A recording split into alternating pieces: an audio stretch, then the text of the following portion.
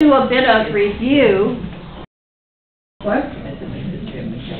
Does anybody want to share that? You remember I had you take a rock that appealed to you or that was speaking to you? And the devotions, did anybody spend any time with those devotions? Did you? Awesome. So, do you want to share any, not what you devoted, but just, Well, I found the questions interesting, because a lot of the phrases were not that I would be able to what actions or words reveal my faith to be less firm or more enduring? And it's like, well, I don't know how my words come across to others. oh, well, that in itself is a good introspective self-awareness, right? And then there was spiritual insight or spiritual insensitivity. I mean, I couldn't figure out where I was supposed to go with all that. Yeah, I thought those were different words Yes. for a spiritual, for a devotion. Yeah. Insensitivities, that could be towards ourselves, toward others, toward God. So I had to sit with that word a bit too. Mm-hmm. But the more I thought about it, I thought, yeah, I mean, that was a challenging word for me as well. Mm-hmm. Okay. Anything else? I'm not putting you on the spot. That's I'm just okay. grateful for what you shared. I know when I picked out the rock, they were all ugly rocks. I picked out a smooth one, I figured I could throw it down the river. Oh, okay. Okay. Yep. Right. Yeah. Now, You thought they were all ugly, huh? Well, look yeah, at this there's not one. much color to them. it's deformed, it's not smooth on anything. And I thought, Isn't that like life? Yeah. I saw that rock and I thought, boy, that looks like life. and it's like me. Yeah. Okay. We all feel that we're not Perfect. perfect. Yeah. We may have little notches in us from scars we had before. Or bulges. Thank you. I didn't want to say it. I'll say it. But for it's you. like, I know what I got. How much work would it take to make it smooth? Yeah. It would take a whole lot of time to make this thing. And many times it was on my desk thing there, and I thought, is that a piece of brick? Just glancing, did I miss something that, it doesn't look like. Looks like one of those little potatoes. Yeah, fingernails. And so it was interesting to look at the rock. Would anybody else have comments about your rock? Well, Mark said his was ugly. He was going to skip it down the river. Oh, and I picked that one because it wasn't so ugly. Okay. Yeah. Well, yeah, thank you for sharing. It's just always, maybe keep it on your dresser or where you Yes. do your prayer or whatever as Uh-huh. some kind of icon for you Sure. to think about. Mhm. Yeah, thanks. Thank you for sharing. So today we're going to talk about Mary and Martha. A good question for us to open up our thoughts about them, be looking at that, and I'm just going to offer a brief prayer while you're doing that. Gracious God, whom Jesus called Abba, Father, we give thanks for the intersecting and intertwined relationships we experience in our own family. We also thank you for the record of your word, through which we have the opportunity to experience fresh insights through old and familiar stories. Surprise us with glimpses of complex personalities where we may have only seen one-dimensional characters before. Open our eyes to what you have to teach us about being disciples of your Son, Jesus Christ. Amen. So, the story of Mary and Martha, it's one of the few stories where women are lifted up in the Bible, but we have this drama going on. There's actually a storyline, and we get to see the characters of Mary and Martha and Jesus. Lazarus doesn't say much, especially in the next part, but he has the last laugh, right? So we're going to talk about Mary and Martha, and we're going to read just a little bit how many of you think it is possible to be Mary and Martha? I mean, would you agree with that? What was that? That we are both Mary and Martha At in the times. story. Yes. I think at times. Yes. You know, on Sundays, I'm more like Mary. Most other days, I'm more like Martha. Yeah. You know, I'd rather be doing. Mhm. And I'm probably, you know, older sister. Okay. That's how I figure, you know, older sister telling everybody what to do, when to do it, you know. Okay. Yeah. That kind of thing. So it's assumed Martha is older. According to what I read. Yeah. She is. Yeah. Yeah. And Yeah. so I thought that made total sense. Yeah. Because then you understand why she's the one that's worried about preparing a meal, worried about, you know, I mean, being the older one, those are your words. Yeah, so she was living into her role. Right. Yeah. Right. The responsible one. The responsible one, yeah. Yeah, yeah. You should have heard my sister on problems of being the eldest. Really? Because of the responsibility and the Responsibility. expectations? Well, sort of breaking our parents in to what to expect and what not. Yeah, yeah, yeah.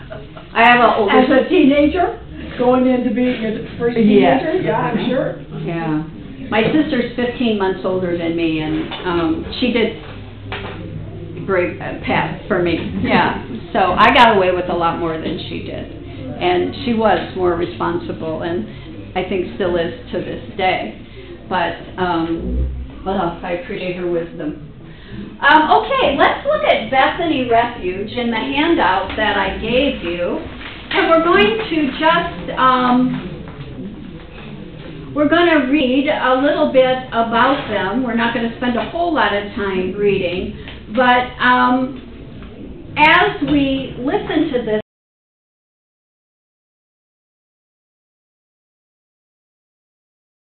section of our reading this morning, just be thinking about some things that maybe we could add then about Mary and Martha. We're going to do that a couple of different ways. So, the Bethany Refuge is on page 1 of the handout I gave you, and it's very short, so we're just going to read this. If someone's willing to take that first paragraph and then the second paragraph, I think it's just 3 paragraphs, so, I've got one. Oh, thank you.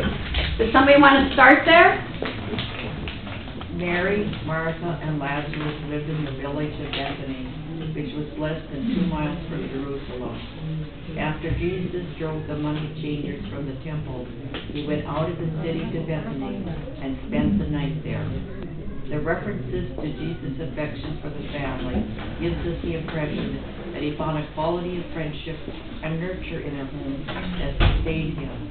That is probably appropriate to imagine their home was a place of solace during the week that culminated in Jesus' arrest, trial, and crucifixion. I sense that these 3 friends gave Jesus purest gift of friendship, expecting no benefit in return, unlike the disciples who, for all their earnestness, envisioned themselves as someday having a place of leadership in the kingdom they expected Jesus to develop.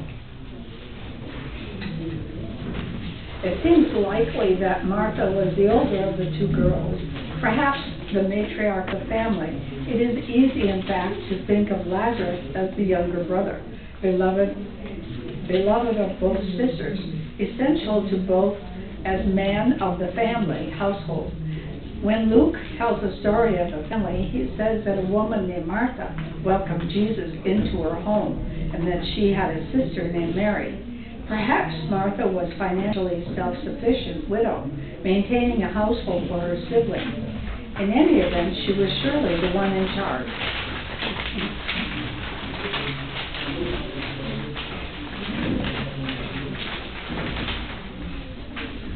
The New Testament gives us 2 major stories about the sisters, and their respective characters come through quite clearly in their responses to Jesus. I suspect that different ones of us will favor one woman over the other, but in truth, each demonstrates admirable virtues, and each shows some human weakness. And this is at least partly because our strengths so often carry with them a commensurate weakness, or at least a peril to be dealt with. Okay. So keeping that in mind, I am going to read Luke 10:38 to 42. This is the dinner party. And then I'm going to read it twice. The first time I read it, after I'm done, you're going to give me the qualities you see in Mary. I'll read it again, and then you can share with me what you think are some of the qualities that we find in Martha. So reading from Luke 10:38 to 42. Now as they went on their way, he entered a certain village, where a woman named Martha welcomed him into her home. She had a sister named Mary who sat at the Lord's feet and listened to what he was saying. But Martha was distracted by her many tasks, so she came to him and asked, "Lord, do you not care that my sister has left me to do all the work by myself? Tell her then to help me." But the Lord answered her, "Martha, Martha, you are worried and distracted by many things. There is need of only one thing. Mary has chosen the better part, which will not be taken away from her." So, what do you see in Mary in that reading? Devotion. Devotion. Okay. What else? Listener? Listening. Okay. Inquiring, I think. Inquiring. Okay. She kind of expected to learn something. Okay. Martha probably thought she was lazy. Yeah. You got to remember that they've been living together for many, many years. I don't think the impression at this dinner party would probably have made a whole lot of difference. Oh, it was probably just the same thing being lived out between the two of them? Okay. Okay, so a familiar pattern, can I say it that way? I'd also say she was probably the quieter one. Mary? Mm-hmm. Okay.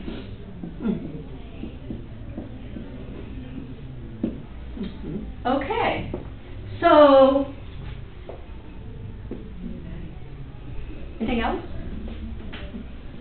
Okay, now I'm going to read it, and you are going to then share some of your impressions of Martha. Now, as they went on their way, he entered a certain village where a woman named Martha welcomed him into her home. She had a sister named Mary who sat at the Lord's feet and listened to what he was saying. But Martha was distracted by her many tasks, so she came to him and asked, "Lord, do you not care that my sister has left me to do all the work by myself? Tell her then to help me." But the Lord answered her, "Martha, Martha, you are worried and distracted by many things. There is need of only one thing. Mary has chosen the better part, which will not be taken away from her." So, what did you learn about Martha? Responsible hostess. She's responsible hostess, right? She kind of given up on scolding Mary herself. And she asked Jesus to do that. Yes. She asked Jesus to intervene, right? Yeah. That is the part that sounded oddest to me. What does Jesus do, by the way? We could have him up here, too. Outgoingly assertive. She's assertive, yeah. Outgoing and assertive. And my guess is she was a wealthy woman, because remember that scene in Lazarus where he died and they have the professional mourners there. You paid people to come and cry and moan and groan, and she was able to afford that. So, anything else about Martha? She was used to running the show, I think. Yeah, And taking, probably the social part of, making sure that things went well. Except for bossing Mary around. A lot of self-confidence. self-confidence, right? Uh-huh. Because really,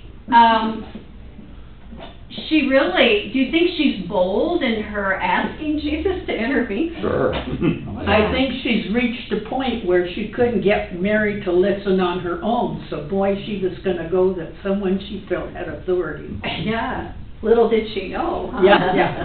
Well, Yeah. but I'd say, Mary might have been the younger sister, the one that never married. Maybe she wasn't as attractive. She had less self-confidence. She was probably the mouse.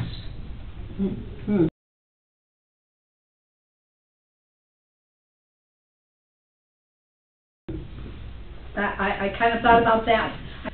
Somebody who kind of hides more than, I don't know.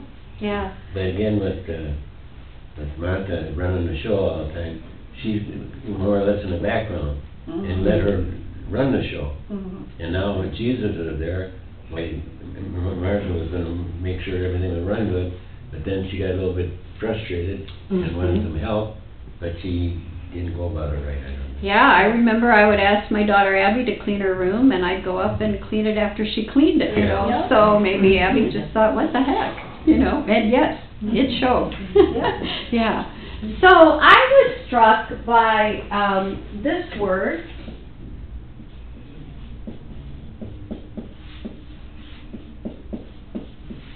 She was distracted, right? Oh, yes. What does that say? I mean, what do you read into that word, distracted? I think, to me, it's just she wanted everything to be perfect. Right. And Exactly. she just asked Jim when we're having guests. The devil's in the details, Oh, right? I'm just a nervous wreck. Yes. I want it to be. Yes. Yeah. Yes. So, And Jesus of and I all get people. short and, Yes. yeah, so I can see Come on, Jim, help what me Martha's out. doing. And if we can put it into context where, Jesus, he chides her a bit, doesn't he? Yeah. Martha, the one real thing you're overlooking, and think of Jesus where he's come from. What did it say? He's just turned the tables over in the temple. So we know that was a sign of anger. We know Jesus was angry in that incident, and so he's looking for a meal, going to relax a little bit, and somebody asked him to step into a family squabble or whatever you want to call it. So, yeah. I think Martha was the older sibling. Yeah. Yes, she was. Yeah. That solves that, and doesn't it? Yeah. She very much behaved like that. So, any of different impressions that you have of either one of them? Anything new in that story for you? Any surprises? Well, I'm surprised that Lazarus wasn't involved. Yeah. He was Maybe smart. Maybe he was on. Maybe he was out of town. Yeah. I think, yeah. But I know in my family, anything to do with the household, I had to do. Okay.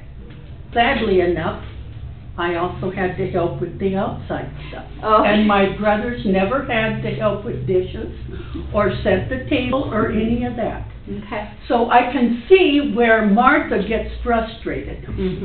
Yeah. Because they don't help. That wasn't their role, quote, according to my dad. But anyway. And Lazarus just saw it all coming and made himself scarce from his previous experience with the family dynamics, right? So, Martha, we're going to see a different side of Martha here because, last week we talked about Peter, right? Where he says to Jesus, where Jesus says, "Who do you say that I am?" And so keeping that in mind, we are going to read how Martha reacts in the next part. We're going to look at John 11, 1 through 16. Now a certain man was ill, Lazarus of Bethany, the village of Mary and her sister Martha. Mary was the one who anointed the Lord with perfume and wiped his feet with her hair. Her brother Lazarus was ill. So the sisters sent a message to Jesus, "Lord, he whom you love is ill." But when Jesus heard it, he said, "This illness does not lead to death. Rather, it is for God's glory, so that the Son of God may be glorified through him." Accordingly, though Jesus loved Martha, her sister, and Lazarus, after having heard that Lazarus was ill, he stayed 2 days longer in the place where he was. And after this, he said to the disciples, "Let us go to Judea again." The disciples said to him, "Rabbi, the Jews were just now trying to stone you, and you are going there again?" Jesus answered, "Are there not 12 hours of daylight? Those who walk during the day do not stumble because they see the light of this world, but those who walk at night stumble because the light is not in them." After saying this, he told them, our friend Lazarus has fallen asleep, but I am going there to awaken him." The disciples said to him, "Lord, if he has fallen asleep, he will be all right." Jesus, however, had been speaking about his death, but they thought that he was referring merely to sleep. Then Jesus told them plainly, "Lazarus is dead. For your sake I am glad I was not there, so that you may believe. But let us go to him." Thomas, who was called the twin, said to his fellow disciples, "Let us also go, that we may die with him." Okay. So, in light of that, what happens first?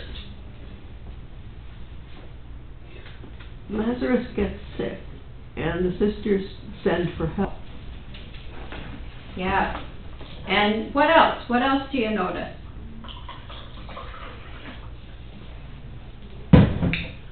Anything else? That Jesus isn't in a hurry. He's not in a hurry. In I fact, think this is a plan. This is what he plans to do. He's allowing Lazarus to die so that he can perform a miracle. So Yes. that people will better understand what he's trying to do. and he's waited 4 days. Yeah? And in Jewish tradition, the soul leaves the body after 3. Okay. So that's pretty incredible. Yeah. Yeah. And maybe very intentional. Right. Okay, so we're setting up the scene there. You know that Lazarus has died, and we're going to move next then to 11:17 to 27, and I would like a narrator and a Jesus and a Martha. So who would like to read the part of Jesus? Can I ask a question back Yes. on the other part? Yes. It says, after Jesus got through this, he said, he told them, "Our friend Lazarus has fallen asleep." Mm-hmm. He didn't say he died. Yeah. So it's interesting that he didn't, that wasn't the description. Yeah. Yeah. He does later. Well, Right. yeah. But Right. right away he doesn't, get, okay, go on. Yes, but I'm going there to awaken him. Mhm. To awaken him. Yeah. Yes. Okay. So I need a Jesus for 17 to 27. I'll be the narrator. Okay. How about Martha? All right. Does anybody want to be Jesus? What? I'll be Martha. I think we Did have you a get Martha, don't we? Oh, We have a I'm narrator. a You're narrator. Martha. Okay, you're Martha and Jesus, come on, Jim.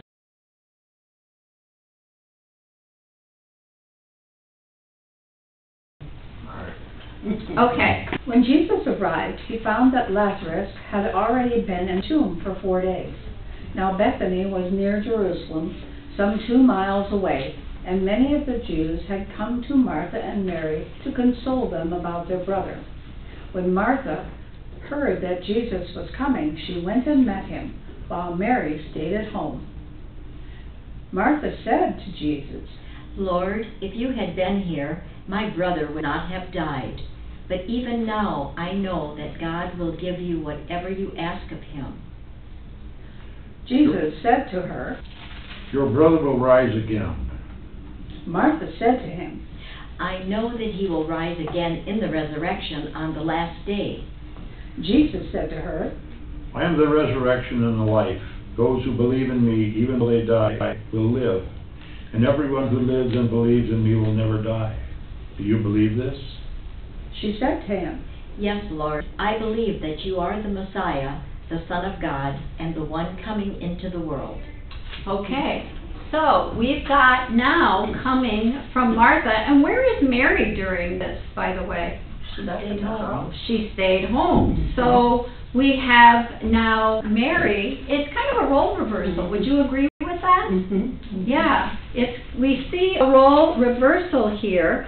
And I'm just going to read you quickly Matthew 16, verse 16, and then we're going to talk about Peter and Martha.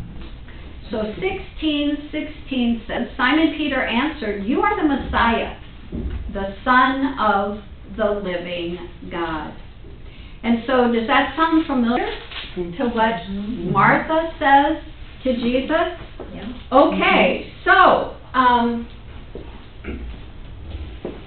see, I don't think that sounds like Mary at all. Mary doesn't say anything. I mean, she's really quiet. She might be listening. She might be, devoted. But Martha's the one that, Talks. talks and is she must get herself confidence from her faith also. well, yes, yes. So it's like, oh, come on, if you had been here, this wouldn't have happened. And because maybe it was a household where they were friends, that's what it sounded like.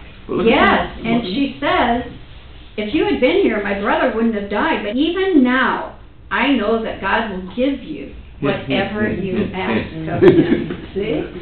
Yeah. That's a powerful foretelling of her faith, not only in what's happened, but what might happen. So, we're seeing this incredible faith that Martha has. Peter, who spent all this time with Jesus, says something almost verbatim. So if Peter's confession is a mark of discipleship, what about Martha's? Is she a disciple? Sure. I think Not she is. officially. Yeah. And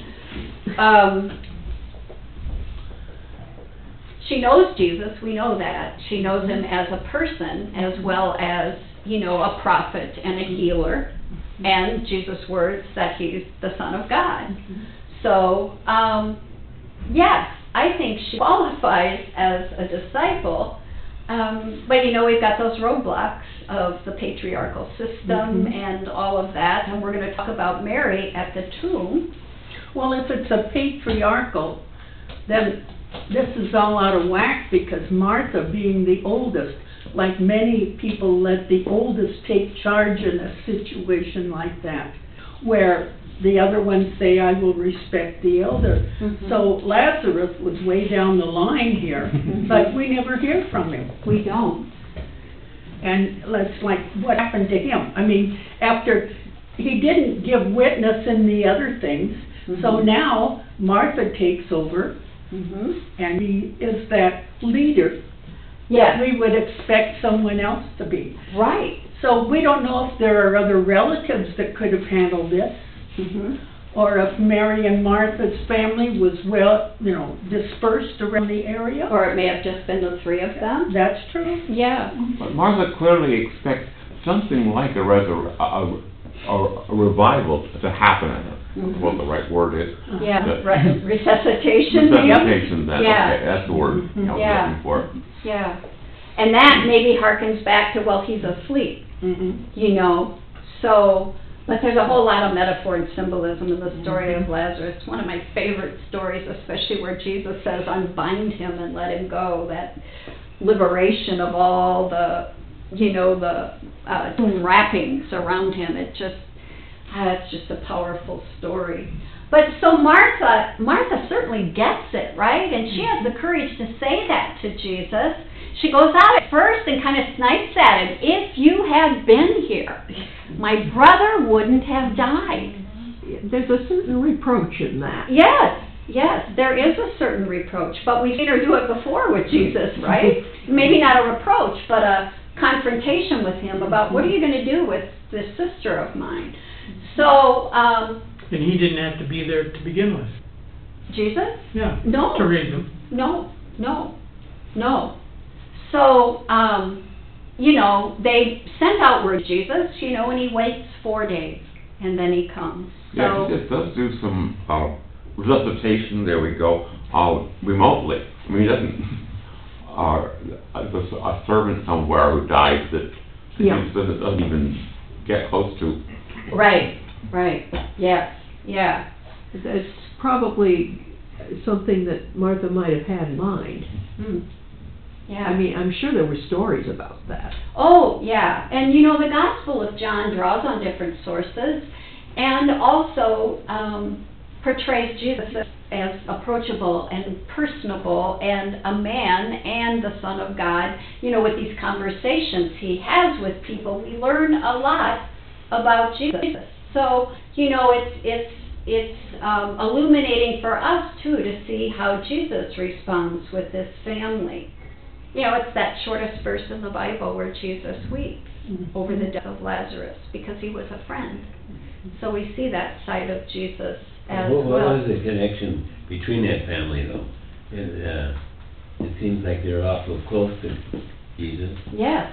But I don't get the connection that there was that brought them together. We don't know.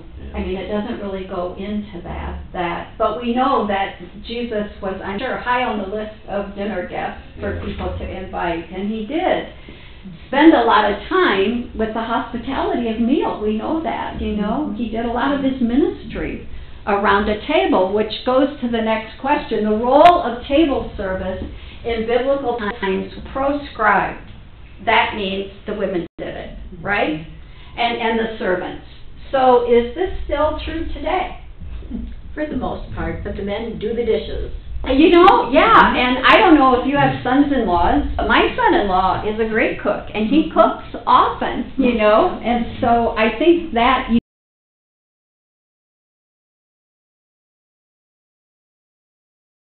we've come a long way. In Martha, table service, that's where the word diakonia comes from, that hospitality of waiting and service for people. And, we have deacons in the book of Acts, women deacons, deaconesses, we would call them, I guess. But table service in biblical times was done by women. What about churches? Who does the table services? I broad sweeping generalizations. What do we call those people that set the table in the church? United Sisters. United Well, whatever the group is, it is the ones that are the worker bees for the most part in terms of meal. What about the meal that takes place in the sanctuary?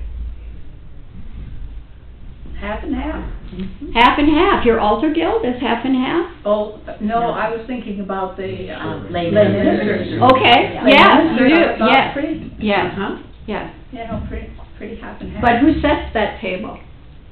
Do you have men in your altar guild that prepare? No, the men don't set the table. Okay. It's the lay ministers that set the table. Okay, But the cleanup is done by more The ladies. sisters. okay, There okay. were a few men, I don't know if they're still on it. No. Well, but we are making strides, correct?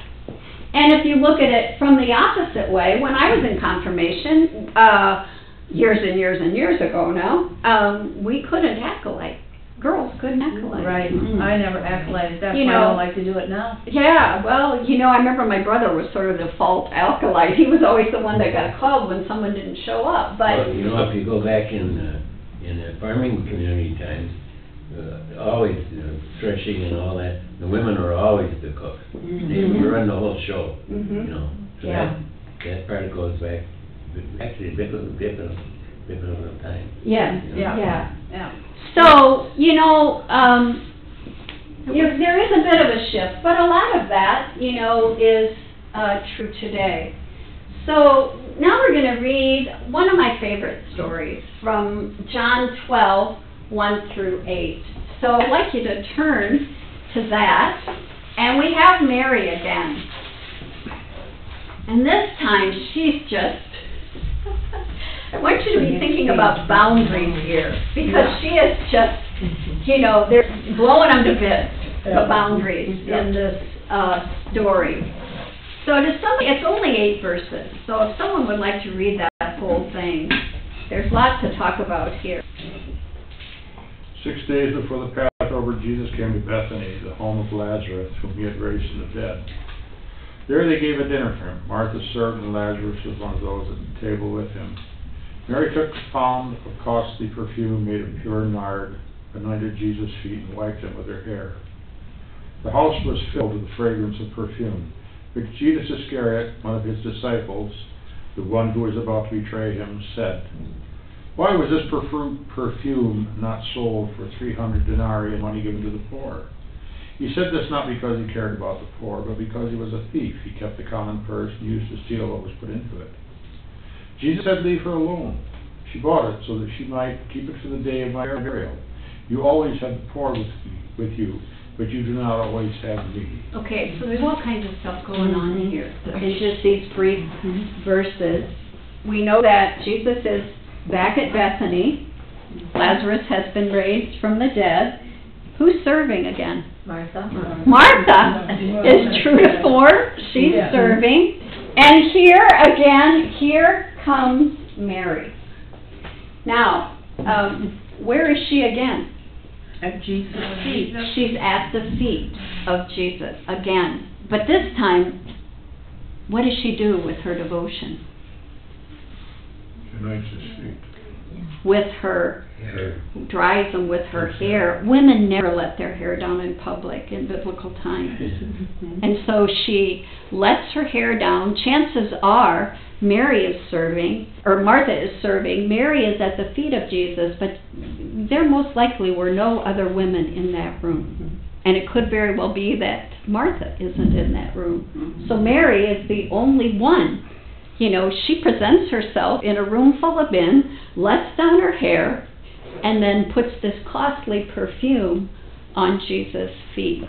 So it's a powerful, powerful expression of the bounds of social boundaries that she's stepping all over the place on.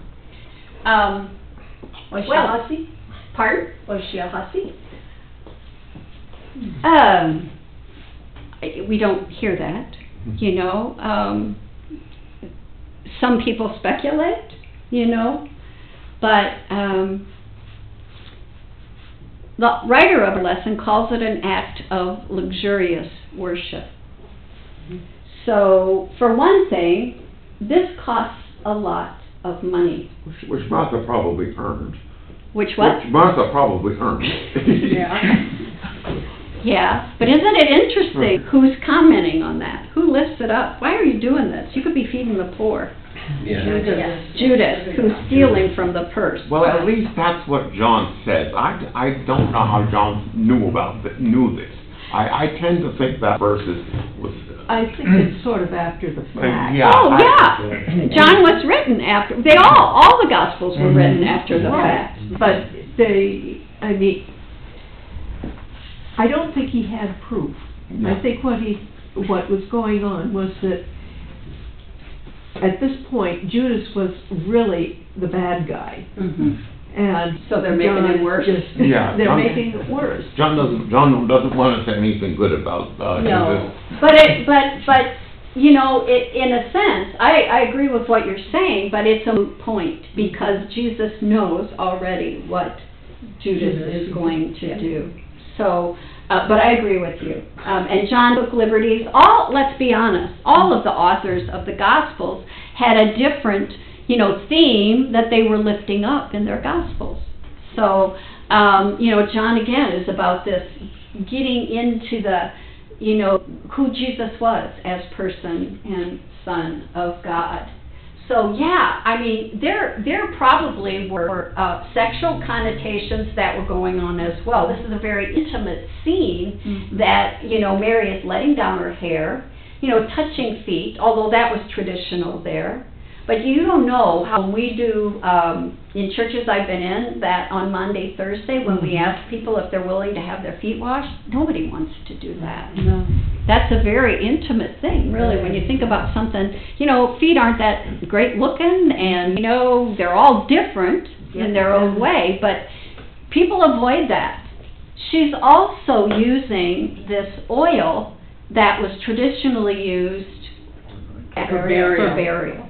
For burial. So again, this is setting up the scene of Jesus' death and how, Nicodemus was there and other people to prepare his body for burial. Just a comment in that, washing of feet, that's humbling for both. Yes. Servants, Yeah. Yeah. And Jesus would go on and do that, right? With the disciples. And Peter said, nah, you're not going to wash my feet. Wash the rest of me.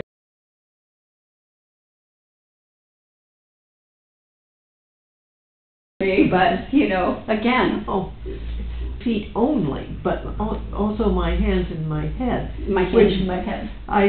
My feeling on that one was that if Peter wanted to, what was it? If I do not wash your feet, you have no part in me. Well, Peter wanted the part in me part. Yes. And he was saying, well, Yeah. Yes, I think, what do you see in Jesus' feet washing? What do you see in that? And in Mary's washing of Jesus' feet. I mean, that's considered worship. Jesus certainly wasn't worshiping the disciples, do you think? No. Servant. That's a servant. Servant. Yeah. Yeah. Yeah, listen Yeah. up. He wanted to show there was nothing beneath him. Yeah. Yeah. Shouldn't be nothing beneath us to help another person to get whatever we Yeah. want. The beauty of Jesus never asked anybody to do anything that Jesus did not do Right. If himself. I, your Lord and teacher, wash your feet, you also ought to wash one another's. For I have set you an example. Yeah. The servants are not greater than their masters. Yeah. So, what else do you notice anything going on here for the first time? We really have seen both sides of Martha, right? We've seen her faith and her role as servant as well. She's serving during this meal and this encounter with Mary. Mary is true to her behavior, right? Only this time, she's a little more bold. Wouldn't you agree with that? Oh, yeah. Yeah. did she have an idea of what was coming? You spend a lot of time watching what's going on rather than being distracted. You learn a lot that way too, don't Right, you? So right. yeah, I'm not going to disagree with you. I think that's part of that mystery. Yeah. We're going to see a different side of Mary when she comes to the tomb. Then we're going to see a little bit different side of her. So let's look at the conclusion here on your sheet. It's on page 4.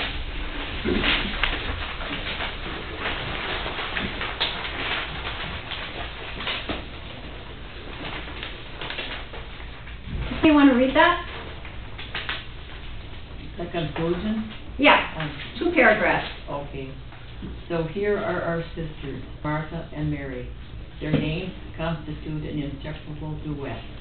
They were dramatically, sometimes humorously, different in their basic personalities, but they were identical in their commitment to their Lord. One did not love Jesus more than the other, but each loved him in her own way. Martha missed the blessing of the pre-meal conversation, but she made the messianic declaration. Mary anointed Jesus' feet while Martha served him his meal. I won't choose between them. I would like to be Martha, but taking time to listen carefully to my Lord. And I would like to be Mary, but also picking up the dishes in the Master's honor after the meal is over. Perhaps while Martha is now sitting at Jesus' feet. Okay. So, yeah, I mean, it really isn't even fair. And I'm speaking personally here to try and separate who's better or who's worse or who loved Jesus more, or, you know, both of these women were disciples. Mary is considered the first apostle, if you look at that story at the tomb, because Peter and John go to the tomb. They're afraid to go in, and then they go home after they've been told that Jesus has been resurrected. Who goes and tells everybody? Mary. It's Mary. I'll never forget, we had a Sister Marilyn, come to adult ed. I was responsible for that one too, but at church I was Chris Ed director. And she's reading, and one of the other older pastors had come in because she was Catholic, and he wanted to make sure that everything she said at adult ed was proper. So he's sitting in the back, and she's reading that story, and she said, so, it would seem to me that Mary is the first apostle. And she just quietly looks up and looks down again and goes on. And, you know, there was kind of a dead space. And I always wondered what, you know, well, I asked Pastor Meyer afterwards. He said, I thought she did a great job. So, you know, it's things that we typically don't think of with women in biblical times who really, you know, are on the forefront at times in discipleship. And, you know, especially in the book of Acts, which is where the rubber hits the road. So, yeah. So, how do we honor differences to build up the body of Christ? Those various roles and expressions of discipleship. You know, what does Paul talk about when he speaks about the body of Christ? He uses the image of a what? A body, right? How does the eye not know what the ear is doing, or the arm doesn't know what the leg is doing? You know, he uses that huge metaphor to describe the body of Christ. So, how do we honor those differences? Think of all the people you know in this church that may not necessarily do things the way you would do them, right? But ultimately, you know, if you step back and look at the big picture in a church, it's a team. It is a team, yeah. It is a team. And the size of your congregation is family size. So most families are dysfunctional, aren't they? In one way or another. I mean, we could all share stories. And so, yeah, I think we honor the differences. That doesn't mean we you know, do things maybe that are above and beyond, you know, you have boundaries. We all have boundaries. So I think of the different boards in the church. Church properties, they handle something I couldn't even do. Right. The teachers, things that I don't care to do. Yeah. I mean, it just goes, so then maybe they don't cook, so we do that. So we all have something to add to this. Yes. And nothing is any better than anything else. Right. Yeah. People see the outside, so they may be impressed by that, but if you look at our church, it's all what's inside the people. Yeah. Because we're what makes the cross Lutheran Yeah. people work. I mean, And what happens to people who volunteer who are told how to do things differently, or They who are don't. criticized? They- They quit. Yeah. They get the message. They get the message. So, you know, this is, I'm sure, not what Mary, but just, and if a sense bothers you, you know, I encourage you to just pass that around. And what I'm going to do is just shut the lights off, and I'm going to light this candle. And then I'm going to read to you, and your instructions, we're going to read about that word, those two words, luxurious worship. We're going to read John 12, 1 through 3. I'm going to read it 4 times. The first time I'm going to simply read it, then a word that stands out for you. As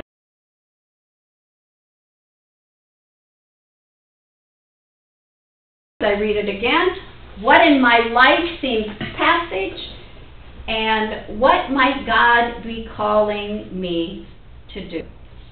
Okay? So,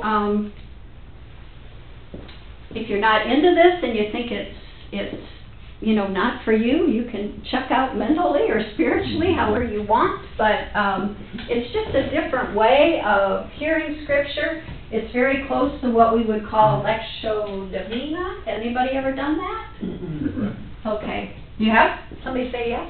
No. No. Okay. Okay. All right. The only thing I have to do is find the matches, because I know I brought them down here. There they are.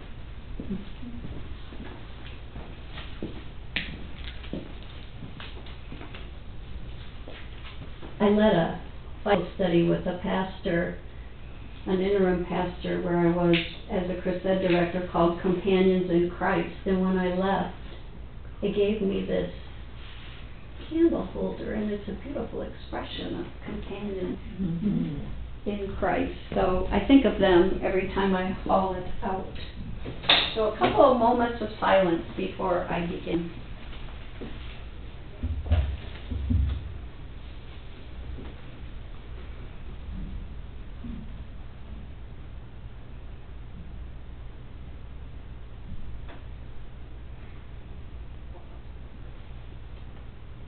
"6 days before the Passover, Jesus came to Bethany, the home of Lazarus, whom he had raised from the dead. There they gave a dinner for him. Martha served, and Lazarus was one of those at the table with him. Mary took a pound of costly perfume made of pure nard, anointed Jesus' feet, and wiped them with her hair. The house was filled with the fragrance of the perfume."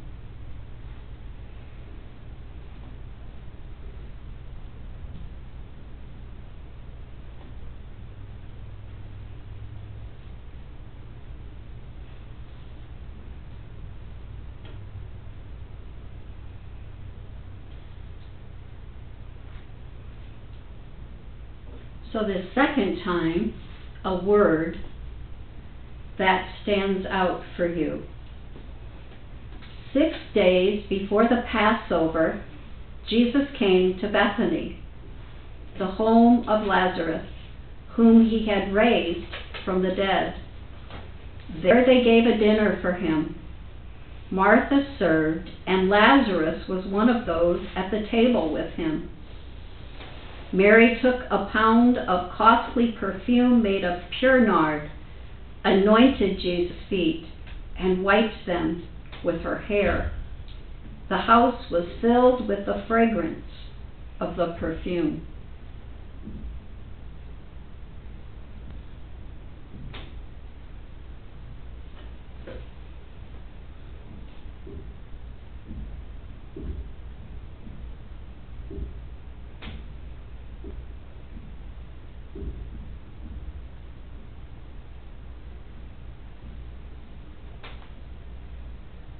And this time, what in my life seems connected to this passage?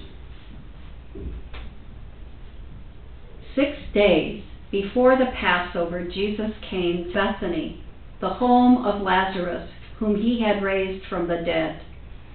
There they gave a dinner for him. Martha served, and Lazarus was one of those at the table with him. Mary took a pound of costly perfume made of pure nard, anointed Jesus' feet, and wiped them with her hair. The house was filled with the fragrance of the perfume.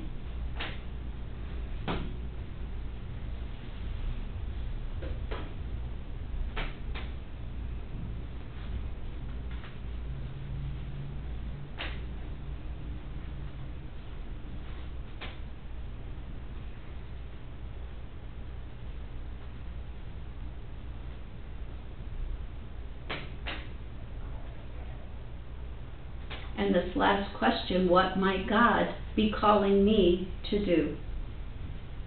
6 days before the Passover, Jesus came to Bethany, the home of Lazarus, whom he had raised from the dead.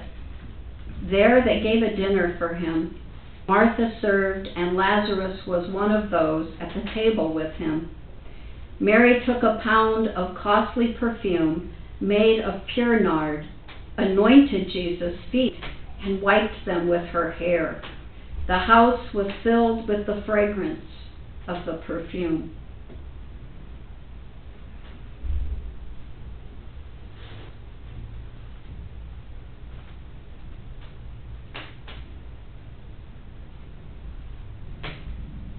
How does our prayer life, our service, and our act of discipleship reflect our extravagant love of God?